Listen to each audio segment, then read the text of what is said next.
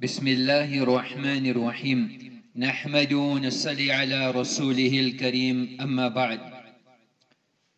Sometimes we fail to bear in mind that every one of us on this earth has been sentenced to death.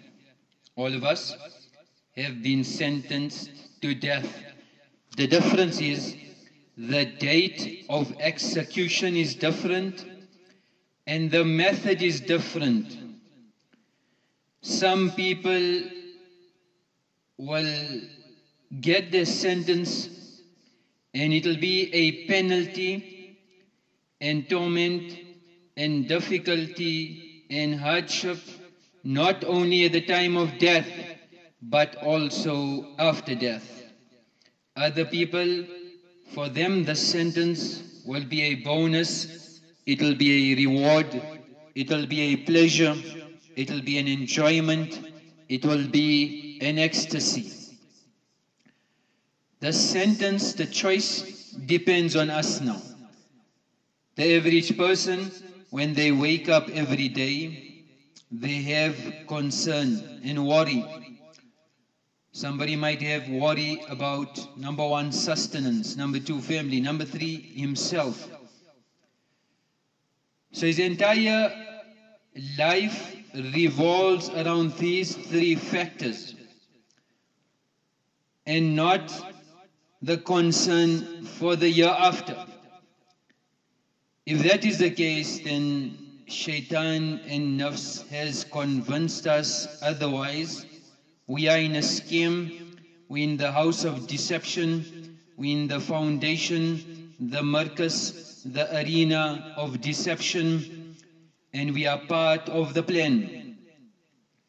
If we look at oneself, then a person's concerned about their external beauty. So how much time, energy, resource are spent on this human body so that we want to preserve it or show others how preserved, how young, what traits externally we possess. Secondly, the beautification of the external. So whether it's clothing, whether it's makeup, whether it's jewelry, whether it's specs, glasses, every avenue on the external aspect, a person spends and dedicates their life on that. Then secondly, family. So a person is concerned whether it's the safety of their family, whether it's the nutrition, the nourishment, the sustenance, the upbringing, the preservation of their family. And thirdly, for these two, one makes effort on his sustenance. But if you look at all these factors, it circulates and triangulates around one thing, an attachment to materialism. So either we are attached to dunya or we are attached to akhirah. Either we are attached to the creation or we are attached to the creator of the creation. So man's general worry and concern is of the worldly needs, but he forgets the greatest concern, the needs of the year after, the needs of akhirah. For example, one worries about food, nourishment in dunya, but he's not concerned about the hunger in the qabr.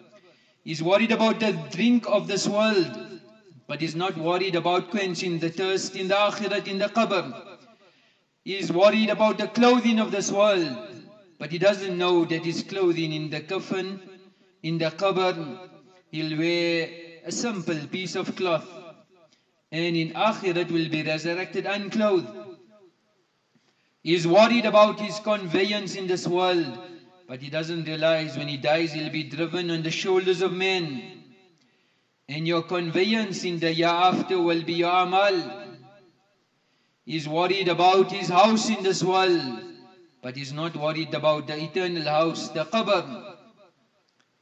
He is worried about his company in this world, his companionship, but he's not worried that he's going to be alone in the qabr. He's worried about the luxuries and the enjoyments of this world. He's not concerned about the torment and the punishment of the akhirah. He's worried about protection and safety in this world, but he's not worried about the hardships to be faced in hereafter. He's worried about position and status in this world, but he does not realize that actual honor is in the honor of the akhirah, and actual disgrace will be the disgrace in the year after. So one has to focus and realize, what is my purpose of life and why has Allah subhanahu wa ta'ala sent me? Hazrat Ali radiallahu anhu used to say, highlighting, we've got a lot to say on the tongue but no action. We are just words. من جمع ست خصال لم يدع للجنة مطلبا ولا عن النار مهربا. Whoever gathers and combines 6 qualities, there will be nothing left for them to pursue and to search and to qualify for Jannah. And there will be nothing left for them as a sanctuary from Jahannam. They've done enough as a refuge, as a retreat, and as an escape from the fire of Jahannam. أولها من عرف الله فأطاعه. You recognize Allah and then obey Him. It's easy to say La ilaha illallah, Allah is my Rabb. But فأطاعه, we physically abide and obey the commandments and the awamir of Allah. وَعَرَفَ الشَّيْطَانِ فَعَصَاهُ. To recognize shaitan, everybody says shaitan is evil, is bad. فَعَصَاهُ. But the kamal is what? To disobey shaitan, to reject his whispering. Number 3, وَعَرَفَ الْحَقِّ. To recognize the truth, then to comply with it, to follow the truth. So I know I need to read salah, I need to make tilawat of Quran, but who's following it? وَعَرَفَ الْبَاطِلِ فَأَلْقَاهُ. To recognize batil, to recognize evil, and to abstain from sin, to abstain from disobedience. وَعَرَفَ الدُّنْيَا فَرَفَضَهَا. To recognize who this dunya is, why am I here in this dunya, and then to abstain from dunya. And as mentioned previously, you can have $1 trillion but no love in your heart. فَرَفَضَهَا. You have abstained. And you can have 1 cent in your pocket and you love it, then you've engaged with dunya. وَعَرَفَ الْآخِرَةِ فَطَلَبَهَا. To recognize akhirah and then to seek it, to endeavor, to strive, to find this Jannah, to find this akhirah. So the point of Ali radiallahu anh was that we should not suffice by just mere words, but our words need to be backed by action. Hasan Basri used to say, رحم الله أقواما كانت الدنيا عندهم وديعة. May Allah have mercy. May Allah's mercy descend on those people that they have the dunya as a trust. Allah has entrusted us with this body. Allah has entrusted us with family. Allah has entrusted us with wealth. Allah has entrusted us with time. Allah has entrusted us with life. Take all these bounties of Allah, these amanat, فَأَدُّوهَا, and hand it over to whom Allah has entrusted you with. Allah has told you, use your body like this, use your wealth like this, upbring and make tarbiyat of your children like this and your family. Utilize your time like this, utilize your wealth and your assets and your potential like this. ثُمَّ رَاهُ خِفَافًا. Then leave this world lightly, without any burden. Because we've been given in amana a trust, and we fulfill the amana. When somebody gives you an amana, you've got a what? You got somebody's amanat. The day you give it back to them, you can sleep peacefully. Why? Because you fulfill the requirements. Those people in the world, if they utilize the amana of Allah subhanahu wa ta'ala properly, then they can sleep peacefully in the qabr. They can sleep peacefully in the qabr. You say, "Man nafasaka fi dinika fanafishu." Whoever challenges you in deen, take on the challenge. I'll make so many khatams. I'll strive so much in the path of Allah. I will build so much masajid. I will sponsor so many students in the madaris. When somebody challenges you for deen, take on the challenge. وَمَنْ نَافَسَكَ فِي دُنْيَاكَ فَالْقِيهَا فِي نَحْرِهِ. And somebody says, okay, I'm going to challenge you on dunya. Bigger bank balance, better portfolio, bigger, greater mansion, palatial homes. This watch, this brand, this. What you do, throw it back in his face. Tell him it's not on. It's not on. I'm not on for the challenge. I've been created for something more great, more noble, more exemplary. Otherwise, this dunya is deception, and the people of dunya deception. When will we wake up? They say a woman went into a hunting store, a gun store, to buy a rifle. So they asked some questions. So she said, "It's for my husband. It's for my husband." So then when they were speccing it, they asked her, "Did he tell you what sights, the telescope, what sights to get?" The assistant asked her, "Did your husband indicate what sights he needed?" So she said, "Are you kidding? Are you kidding? He doesn't even know I'm going to shoot him. He doesn't even know I am going to shoot him." So deception. Dunya is only about deception. And unfortunately, many don't take lesson. We fall for the trap. We make tawbah, we fall again. We fall for the trap, make tawbah, fall again. We should continue making tawbah, but la yuldakhul mu'min. A believer doesn't get caught by the same hole twice. He doesn't get bitten by the same hole twice.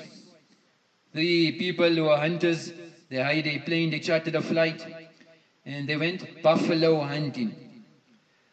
So as they landed, the pilot said, "This is a very small plane. You can only bring one." So they thought, so probably if they're lucky, they'll get more than that. But they ended up killing 3. So they brought the trophies on the plane. So the pilot said, "I warned you, I told you, only one only. The plane cannot handle that." So one of them said, "You know what, the pilot last year told us the same thing. So here's $150. Can you please help us out? Make a plane." So the pilot said, "Okay, I'm going to try." And the plane took off. And after takeoff, the plane crashed. So one of the hunters got up and was in a state of bewilderment, and he asked his companion, "Where are we? Where are we?" So his friend, who was also in that state, looked around and said, "About 100 meters from where we crashed last year." From 100 meters where we crashed last year. So we made a mistake, we got it wrong. Are we taking lesson? Or we still going into that same routine, same daily pattern, same scenario, without any change? Ramadan upon Ramadan, year upon year. We already once were youth, now we are parents, now we are grandparents, and yet we carry on the same course, on the same trajectory. So dunya, innakum ala bayyinatin min rabbikum ma lam tadhhar fikum sakratan. that the intoxication of dunya, it makes one insane mad. And when you try to convince a mad person also, you'll think so you mad. By the time you finished, you'll get mad because his insanity is so insane, you can't handle it anymore. So dunya is like that. It's a world of mad people, a house of madness. And the friends of Allah are the spectators. The friends of Allah are the sane people. Those that have yaqeen in akhirat and they spend in the time properly, then they are the spectators. They say in a mental hospital, a doctor was doing his rounds and he entered a patient's room. So one patient was sitting on the floor and he was sawing an imaginary piece of wood in half. And another patient was dangling from the ceiling by his feet. So the doctor asked the first patient, "What are you doing?" So he replied, "Can't you see I'm sawing this piece of wood in half?" So he asked, "And what's he doing?" So he said, "Oh, he's my friend, he's insane. He's a bit crazy. He thinks so he's a light bulb." So the doctor could see that the person who was hanging upside down, his face was going red as he was hung on the ceiling. So he told the first person, "If he's your friend, you should get him down before he hurts himself." So he said, "What? You want me to work in the dark? You want me to work in the dark?" So this world is the world of mad houses. Just when one person thinks so he's doing the same thing, if we ask the doctor, we ask the ulama, we ask the mashayikh, they'll tell you how insane we are. There was a patient who had spent 12 years in a mental asylum, and the doctors were hopeful that this person maybe he's recuperated and is responding now to the treatment. So they said, okay, they would do a final test and to see if he was cured. So they took him to a stadium. As they entered the stadium, the seats, there was a sign on there saying that wet paint. So the doctors carried on as normal because it was the test. But they were elated and delighted when the patient placed a newspaper on the seat before sitting down. So now they were sure this person is cured and we can release him and discharge him. So when he got back to the hospital, they asked him that, "Tell us the wisdom of placing the newspaper on the seat." So he replied, "So I'd be higher up and have a better view." So I'd be higher up and have a better view.